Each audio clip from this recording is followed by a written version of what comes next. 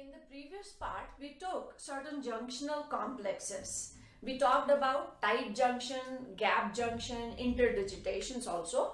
So now we are talking about another type of junctional complex.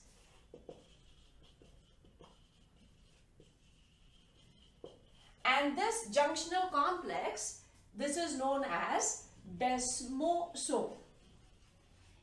In desmosomes, the intercellular space increases as compared to the normal space. We said the normal space between the two adjacent cells is approximately 150 angstroms. So if these are two cells, then this is the common space which is present.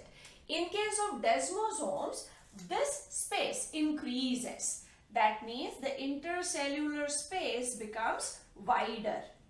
And because it becomes wider, the gap between the two cells is now more. So here we have seen that the gap has become bigger.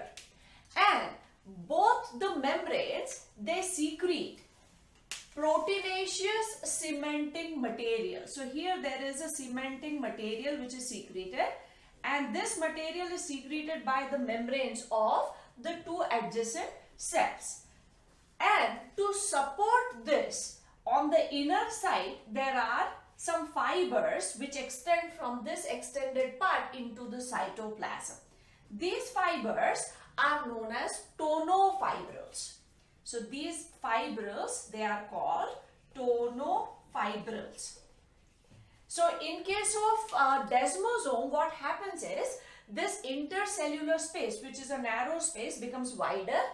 There is a cementing material, and this cementing material is protein, which is secreted by the plasma membrane. So it is a part of the plasma membrane of both the cells, and this material comes in the middle. And to support this, inside the cytoplasm extend these strands which are called tonofibrils. So these desmosomes, they act as linkers.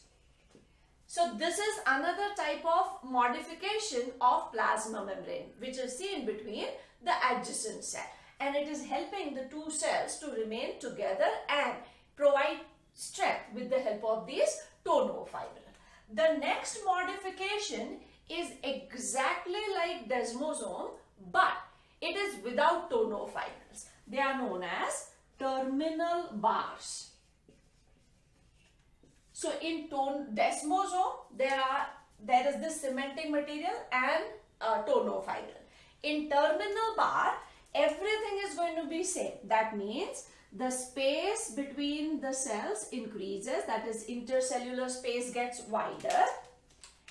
Here also this is the other cell, the space becomes wider, and both the membranes, they secrete again that proteinaceous material, but inside the cytoplasm there are no tonofibrils. So terminal bars are like desmosomes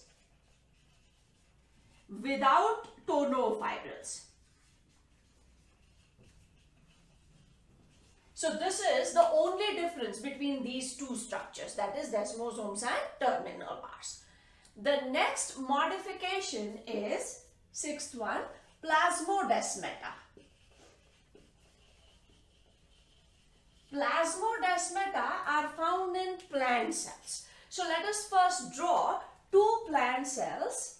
This is one plant cell. I am drawing just one half of it, and this is the other cell, and this middle part we are showing is the middle lamella. Here is middle lamella, and this layer, the blue lines which we have shown, that is the primary cell wall. And if there is a secondary cell wall deposition, then there are areas where this secondary wall is not deposited. So let us label these structures first. This blue part which we have drawn here, this blue thing, this is the primary cell wall. Primary cell wall. And the red line represents the middle lamella. Middle lamella. And the black one thickening is actually the secondary wall. This one is the secondary. Here there is some deposition which might take place like of pectin, cutin or anything. This is secondary cell wall. We find an area where the secondary wall deposition is not taking place. Through this area, the cytoplasm of this cell and the cytoplasm of the other cell, they are connected. That means there are cytoplasmic strands which are running between the cells. And these cytoplasmic strands, they go through the primary cell wall and the middle lamella, which is together known as the pit membrane. So this line I am drawing now, these are the cytoplasmic strands. So this is also considered as a modification of plasma membrane. And the function here is, the second important thing is found in plant cells. And the function is that it helps in exchange of substances between the cells. Exchange of substances between the two adjacent cells. So here also there is a slight modification which is plasmodesmata. Now these are all junctional complexes. So when we classified these modifications of plasma membrane, the first one which we took was microvilli, which are seen on the free surface. Then we came to the second category, that is junctional complexes.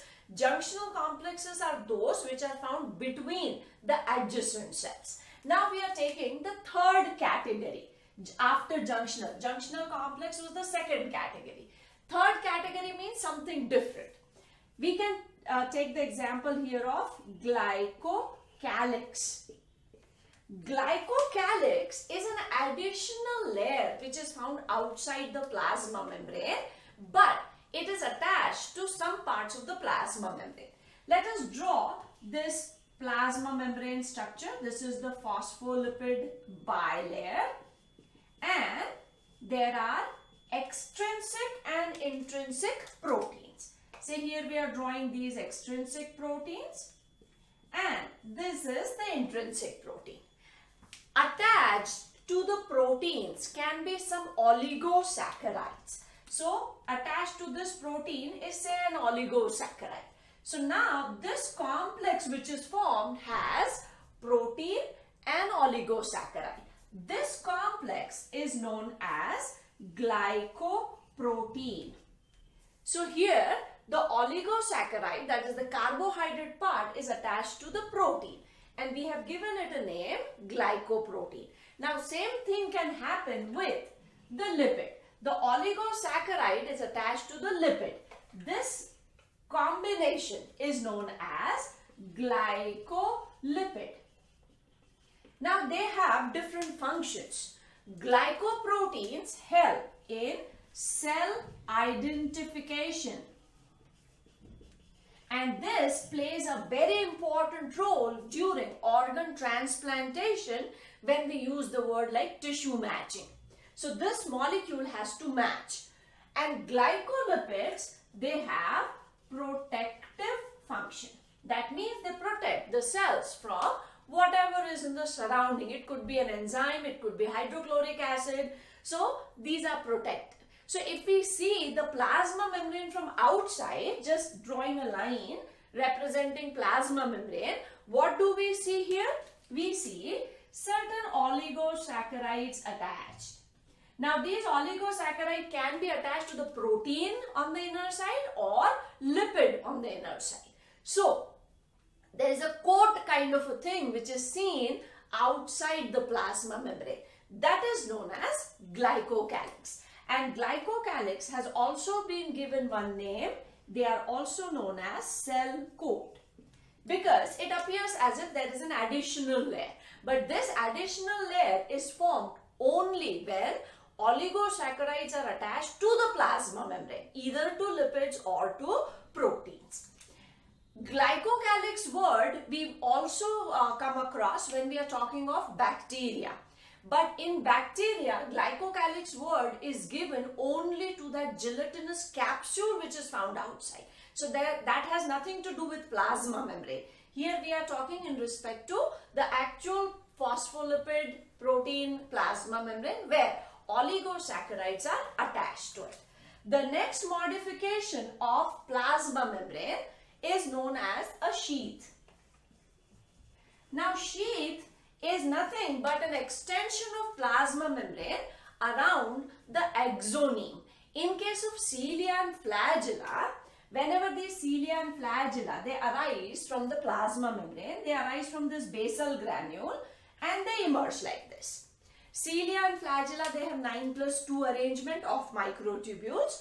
These threads, they are called axoneme. Around this, at the base of a cilium or a flagellum, plasma membrane stretches and covers the base of the cilium or flagellum.